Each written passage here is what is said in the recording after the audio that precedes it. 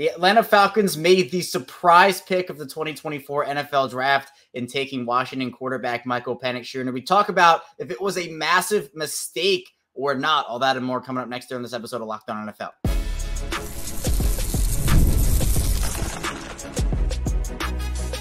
You are Locked On NFL, your daily NFL podcast. Part of the Locked On Podcast Network, your team every day. Welcome into another edition of the Locked On NFL podcast, your daily NFL podcast. I'm your host, Kevin Allstriker. I'm the host of Locked On Ravens and one of the many NFL experts here on our network. Free and available on all podcasting platforms. That includes in video form on YouTube and audio form wherever you get your show. So be sure to subscribe, follow along, and check out everything we have going on here on the Locked On Podcast Network, your team every day. We have a lot to talk about. The NFL Draft officially over. First, though, this episode is brought to you by Monopoly Go. I admit I have a competitive side, and it's a big fan of Monopoly Go. The mobile hit twist on classic Monopoly. You should join your friends and download Monopoly Go now free on the App Store or Google Play. NFL Draft, again, officially in the books. Bunch of surprises, bunch of good picks. Now, last week, pre-draft, we talked about the big three quarterbacks. We talked with Locked On Bears with the number one pick. They took Caleb Williams, like we talked about. Number 2, David Harrison. Jaden Daniels was the pick, like we talked about. Number 3, then Drake May. We talked about that as well with Locked On Patriots. So we're talking about the other 3 first-round quarterbacks that were taken. First of all, Michael Penix was the surprise of the draft going to the Atlanta Falcons. We'll talk with Aaron Freeman of Locked On Falcons about what that pick was, the decision behind it, and a lot more. Then we'll talk with Luke Braun of Locked On Vikings about the Vikings nabbing J.J. McCarthy. Then finally, Sayre Bedinger of Locked On Broncos joins us. We'll talk about Bo Nix and that pairing over there in Denver. So without any further ado, let's first get into our conversation with Aaron Freeman of Locked On Falcons.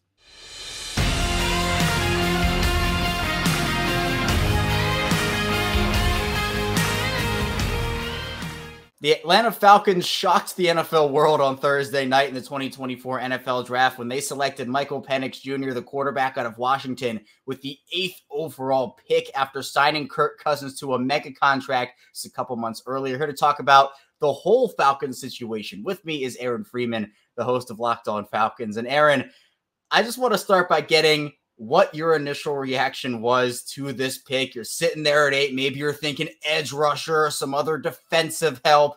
And Michael Penix Jr. is the pick by Roger Goodell. What was your reaction? And was there any shot in your mind that the Falcons were going to go that route?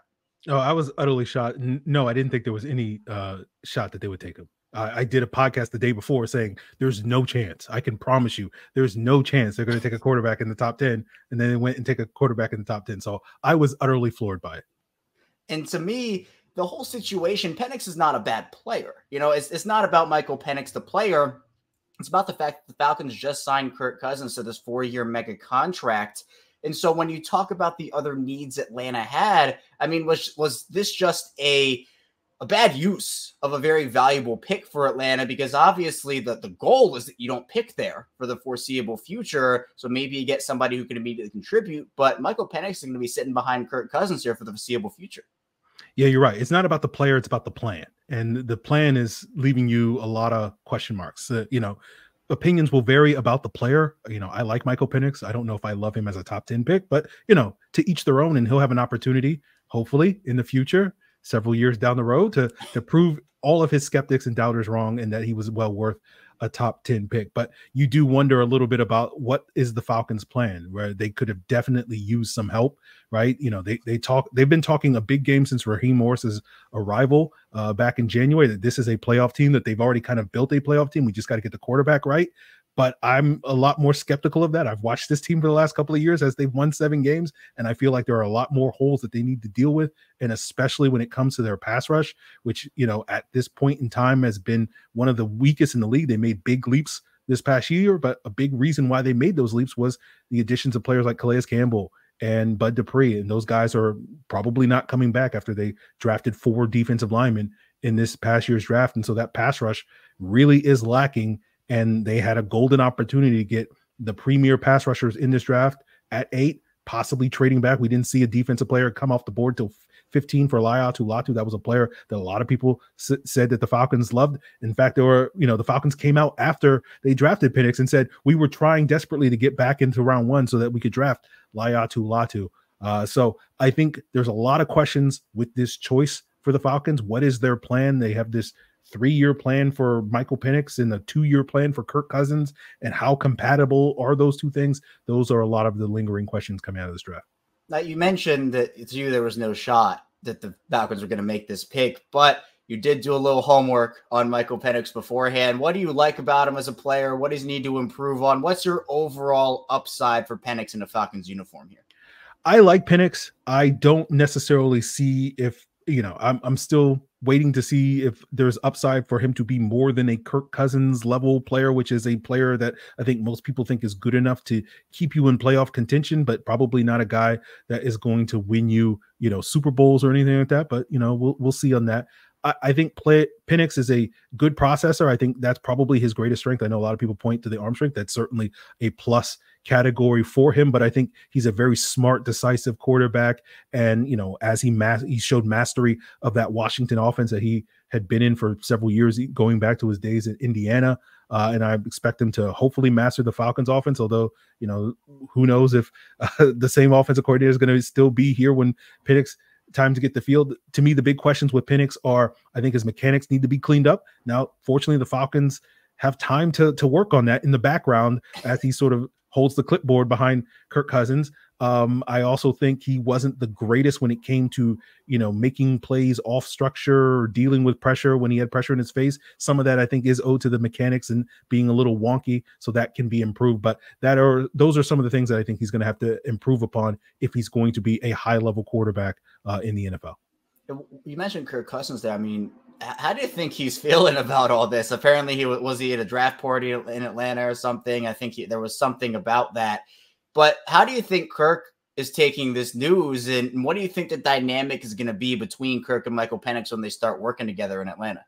Well, yeah, the news was that the Falcons informed Kirk Cousins while they were on the clock that they were taking Michael Penix. And, according to his agent, he wasn't necessarily, you can read between the lines, he wasn't particularly happy about it, but he did reach out to Michael Penix after, and, they had a private conversation. We don't know details of that, but presumably I think they'll have a good working relationship with one another. I think Kirk is a professional, tends to be a very nice guy. So I don't think he's going to give Michael Penix the cold shoulder. I just don't know if that's in Kirk Cousins' personality to sort of be a jerk to Michael Penix for the next couple of years. So I think they will have a good working relationship. But I think what's going to be interesting about the Falcons, especially with those two, is one of the things that the Rams did when Raheem Morris was there is they kind of siloed the different quarterbacks. The quarterback coach, Zach Robinson, worked pretty exclusively with the backup quarterback, while Sean McVay, who's a play caller there in LA, working with the starting quarterback in Matt Stafford the last couple of years. And now Zach Robinson's the offensive play caller in Atlanta. And I imagine he'll be working a lot with Kirk Cousins for the next, couple of years, while the Falcons have, TJ Yates, their quarterback coach, as well as several other offensive assistants that have, quarterback coaching in their background, that I think they'll kind of silo Michael Penix. And one of those guys will kind of be the point man with Michael Penix. And maybe another guy is going to be working with backup quarterback Taylor Heineke. So I think you probably won't see nearly as much interaction between those two guys and with the coaching that they're getting as you would see in most other NFL buildings. So I do think they'll have a fine working relationship, but it may not be something where like they have to interact daily. And again, I don't think it's going to cause problems if they do have to, but I think that's a sort of unique wrinkle that the Falcons may be having where those two guys are maybe siloed to different parts of the building. And you mentioned the multi-year plans that the Falcons have kind of outlined for Kirk Cousins and Michael Penix and what that could look like. My question to you, Aaron, is do you wholeheartedly believe in that plan? Is it something where it's just like, I don't really know? And when we look back on this pick, maybe in 4 or 5 years, do you think it could be, hey, this was a major mistake from Atlanta, or do you think it can all pan out for him? It can pan out for him, but I think the odds are stacked against them at this point in time. They just need to simply win. They need to prove everybody wrong by going out there and winning games this year with Kirk Cousins, making the playoffs. Otherwise, everybody's going to be sitting here second guessing, hey, you could have drafted someone that could actually help you make the playoffs this past year, and you spent all that money on Kirk Cousins to miss the playoffs. That was the comment that Raheem Morris made. We don't plan on picking this high. Well, the Falcons have had the 8th overall pick for 3 straight drafts. They've been picking outside of the playoff teams for 6 straight years. So, heard that before. So, my skepticism is a little warranted because Raheem Morris isn't the first coach to say, oh, we're not going to pick this high again. And then they wind up picking that high the very next year. So I do think there is a path for success if they can win immediately under Kirk Cousins. And then 3 years from now, I think if you're scripting this for Hollywood, then, you might make the playoffs for the next 2 years. And then you sort of see the shortcomings of Kirk Cousins in the postseason, which is oft criticism of him these last couple of years. And then you insert Michael Penix into the lineup, and then he takes the team to the next level. That's the way it sort of gets that Hollywood ending. But a lot of things have to happen between now and then before the Falcons get there. And I think skepticism is warranted. Yeah, so you're definitely leaning more towards mistake than it panning out is what I'm getting there, Aaron. But to me, obviously, it's not just about the Penix pick, although that's obviously the biggest storyline. Atlanta did have other picks throughout this draft. How do you like what they did outside of Michael Penix, days 2, 3, and how they rounded out their class? Yeah, I certainly like the fact that they invested in their defensive front. As I mentioned before, their pass rush, as it sits here today, is not looking great. Grady Jarrett and David Onyemata, 2 older players, both at the age of 31. Grady Jarrett celebrating his birthday on April 28th. Happy birthday, Grady Jarrett. But, they really need those guys to do a lot of the heavy lifting for their pass rush. They drafted Arnold Ebiketie 2 years ago in the 2nd round. He also needs to make a big leap forward. And so it made sense to me for the Falcons to invest heavily in their defensive line, just to have more bodies in that room so they can keep guys like Grady Jarrett and Arnold Ebiketie and David Onyemata fresher so that they can do the heavy lifting. But they did not really add more firepower to their wide receiver room. They did not really invest at all in the secondary, where they potentially could use 2 new starters, one at corner, one at safety.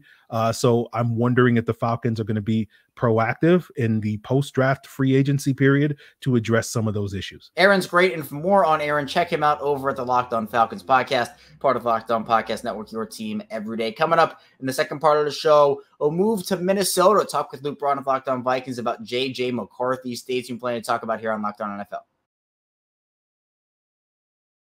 First, the show is brought to you by FanDuel. It's playoff time in the NBA and NHL. Baseball's in full swing, and FanDuel is your place to bet on every game. Right now, new customers get $150 in bonus bets guaranteed. That's $150 win or lose. Bet on everything from slap shots to home runs, slam dunks, all in an app that's safe, secure, and easy to use.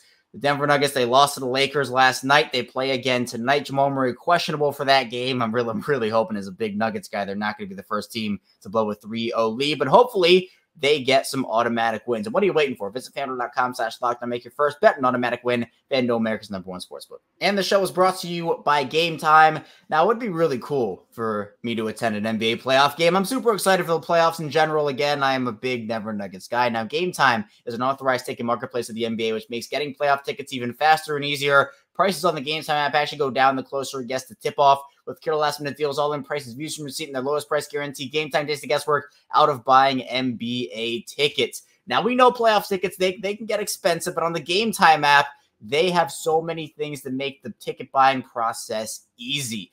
For me, I mean, look, Nuggets-Lakers, that's a heck of a series. It's 3-1 right now. I'd love to go to a game like that. But now, Gametime has last-minute tickets on their app, flash deals, zone deals. They have all-in pricing, seat views, the lowest price guarantee, Gametime ticket coverage. But those last-minute deals, you can save up to 60% off buying last-minute tickets for sports, concert, comedy, theater, and more. Take the guesswork out of buying NBA tickets with Gametime. Down the Gametime app, create an account, use code LOCKEDONNFL for $20 off your first purchase. Terms apply. Again, create an account, redeem code LOCKEDONNFL, spell LOCKEDONNFL for $20 off. Download Gametime with the last-minute tickets, lowest price guarantee. We're back. Our second segment of Locked On NFL. Kevin Oestreicher still talking with you here. We talked with Aaron Freeman of Locked On Falcons about that Michael Penix pick. Now let's talk with Luke Braun of Locked On Vikings. They get J.J. McCarthy. Obviously, they needed a quarterback after losing Kirk Cousins to the Atlanta Falcons. Let's talk with Luke now about the pick.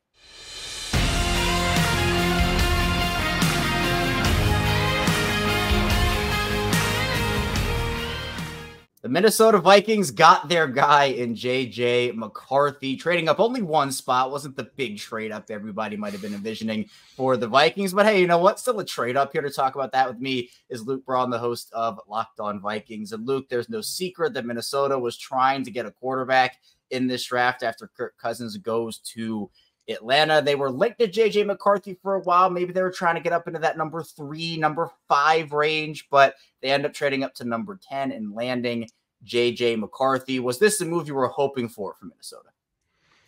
I mean, hope of hopes. I was hoping to get up to 3 and take Drake May. Patriots say no. It is what it is. You know, that's their choice.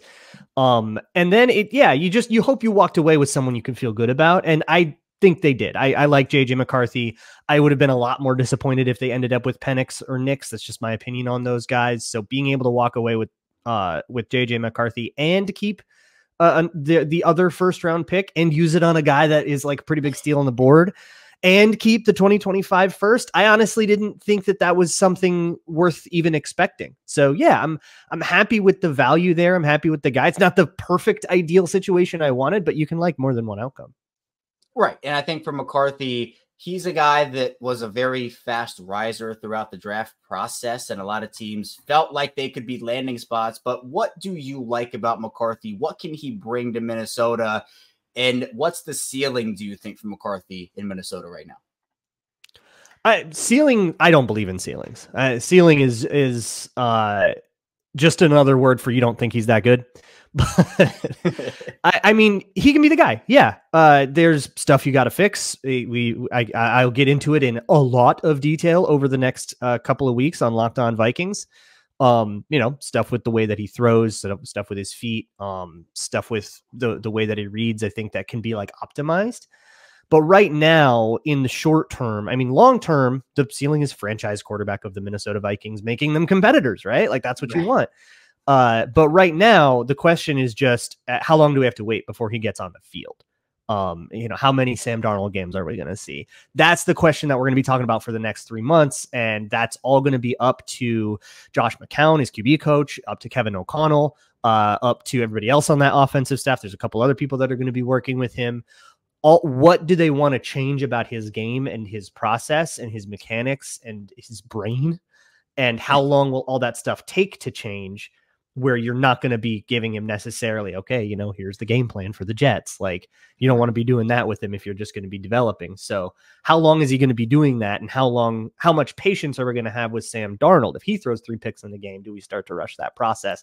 That's always the temptation that can really get you to mess this up. Right, and that's what I was going to ask you next. Is just when are we going to see McCarthy on the field for Minnesota? And we're so far out, Luke. I mean, training camp is going to determine a lot about just where McCarthy is in preseason with those reps. But is this a situation where you think it is going to be Darnold week 1 no matter what, no matter if McCarthy performs really well or not? Or do you feel like there's a shot he gets the week 1 job if he beats out Darnold for the job?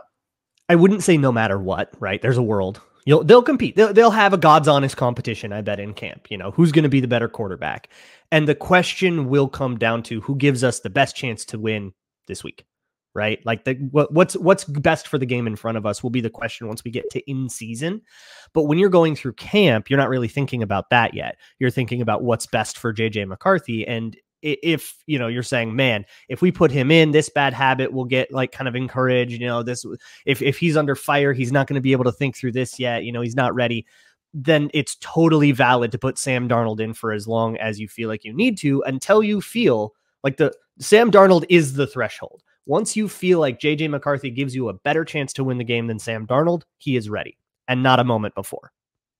Yeah. And that makes sense, because for Minnesota, you're trying to win, but you're also trying to put JJ McCarthy in the best situation possible based off of where he is in his development. Now, Luke, it wasn't just JJ McCarthy who the Vikings got in the first round. The Vikings made another trade up. They traded with Jacksonville, and they get Dallas Turner, the edge from Alabama. The edge rusher class, and honestly, the corner class, just for a side note, fell a little further than people anticipated, especially a guy like Dallas Turner, who some people thought was going to go maybe 8 to Atlanta. And then obviously Kirk Cousins got a new friend over there, and it got a little weird in Atlanta. Yeah.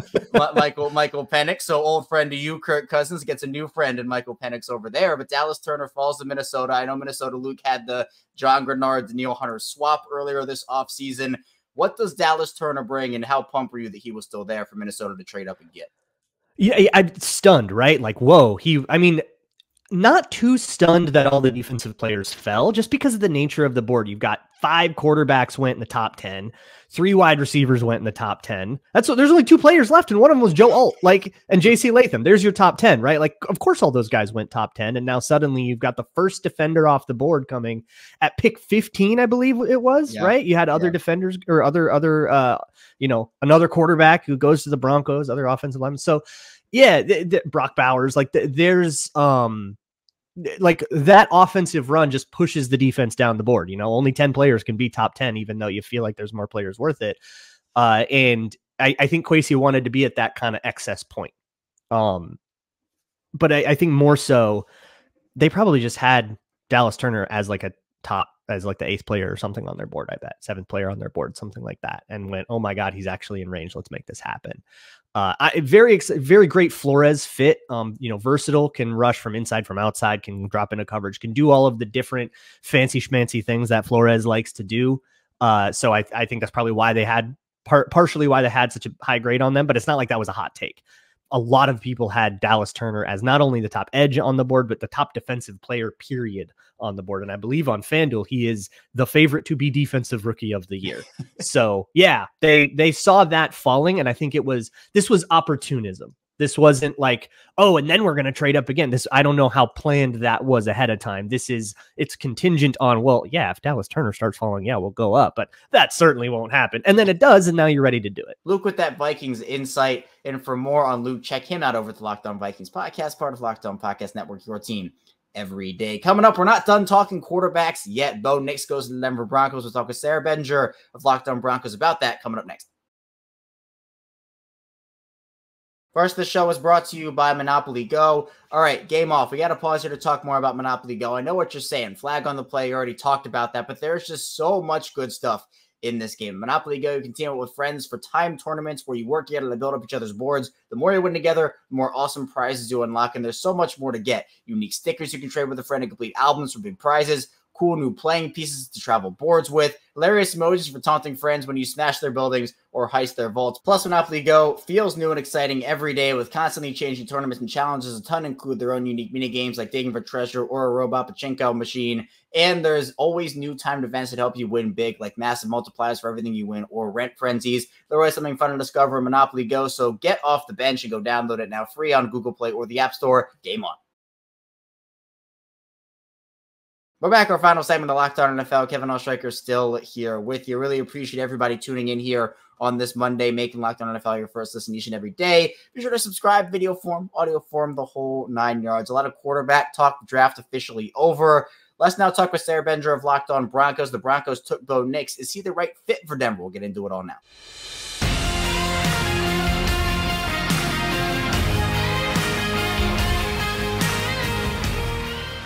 The Denver Broncos select Bo Nix at number 12 overall in the 2024 NFL Draft. Here to talk about that and all things Denver Broncos with me is Sayre Bedinger, one of the hosts over at Locked On Broncos. And Sayre, I think for a lot of people, there was a lot of conversation in Denver about, well, what are they going to do with this pick? Obviously, they brought in a quarterback not so long ago in Mr. Zach Wilson himself, but obviously that's not the long-term answer you want in Denver right now. So they go out, they select Bo Nix out of Oregon. Was this the right pick to you, and how are you on Bo Nix in terms of what you think his upside can be? I think it was the right pick just because we talked in the pre-draft process about, are they really going to take a quarterback? Like Sean Payton has never taken a first-round quarterback or second-round quarterback. George Payton, the general manager of the Broncos, he's not known for taking first-round quarterbacks either. So it was kind of just like, is this all talk? Are they going to try to find a way to, get a veteran in and kind of punt the situation until you get a free agent next year? I think they did the right thing. Cody and I talked about this shortly after the Broncos were eliminated from postseason contention, and you watch all these teams in the playoffs, and this as a Ravens guy. Most of the best teams in the NFL right now got a first-round quarterback on their roster that they drafted or that somebody else drafted in the first round. So I think you need to have that first-round player at the position. If you're Denver, you take a shot, you take a swing, and all the talk in this process, how perfect of a fit is Bo Nix for Sean Payton? I don't know about all the Drew Brees comparisons, right? But I mean, at the same time, you just need somebody to operate the offense, take the shots when needed. I think he was the right pick. And I know a lot of people say, well, he's maxed out because he's 24 years old. He's one of the oldest rookie quarterbacks in first round history. I feel like the upside with Bo Nix is what he's capable of doing over time in Sean Payton's offense. I mean, you talk about what's it like or what's it going to be like when the game starts to slow down for a young quarterback. I feel like Bo Nix doesn't get enough credit for the strides that although he does get a lot of credit, I still don't think it's enough for the player that he was at Auburn that I remember watching a few years back to the player that he became at Oregon. I mean, it's just a stark difference in, stylistically, the way that he honed his skills, the way that people have kind of forgotten, like this guy was a 5-star dual threat coming out of the high school ranks. Now he's, known for being a pocket passer, quick strike passer. So I like the upside. I like the fit, and I think it's a great pick. And when you look at Bo Nix and the timelines there, when it just comes to Denver being competitive with him as the starter, is this something, because it's not just all on Bo Nix here, it's about the roster Denver is building around him, both in free agency and obviously the rest of the picks, which we'll get to. But do you think that Bo Nix could maybe surprise some people as a rookie, take this Denver roster to contention, or is there still a lot more work to be done? I think that they can surprise a lot of people. I mean, this is a team that won 8 games last year with basically the ghost of Russell Wilson, or what we know to be Russell Wilson. And yeah, they got hot for a little bit last season, but they also started off historically bad. I mean, just imagine if the Broncos didn't have a historically terrible defense for the first 6-7 weeks of last season. They might have won 10 games. I mean, they blew a 21-3 lead against the Washington Commanders, fumbled away a potential comeback victory against the Jets. First and goal from the 8 against the Houston Texans. I mean, they were that close to a 3-game swing of their overall record. And so I just think with the way that they played and kind of overachieved last year, I don't think Sean Payton gets enough credit now for how good of a coach he was with the New Orleans Saints, building contenders in different eras of football. And I know he had Drew Brees, but remember the teams that he had back in 2006 through 2010 are way different than the teams that he had from 2015 to 2021. So it's just different eras of football. He's adjusted. He's adaptable. The roster, as far as the roster is concerned, the Broncos were 8th in, ESPN's offensive line metrics in pass block win rate last year. They were 3rd in run block win rate last year. The offensive line, much better than given credit, because Russell Wilson, according to Pro Football Focus, ran into at least almost 30 sacks on his own. They credited the Broncos offensive line with 17 sacks allowed, and Russell took 45. So do the quick math on that one, whatever the difference between those two number is. I think that this roster is much better than it's given credit, although it may need a little bit of overachieving to make the wild card or something like that. I think 9 wins or 10 wins potentially in an overachieving type of season is well within reach, given where the roster's at right now. Right, and Denver didn't have a second-round pick this year, but they end up rounding out their roster with a couple of really solid picks throughout the rest of the draft process, both on day 2 and day 3. Sayre, how do you think Denver did outside of the first round, adding around the roster they already had?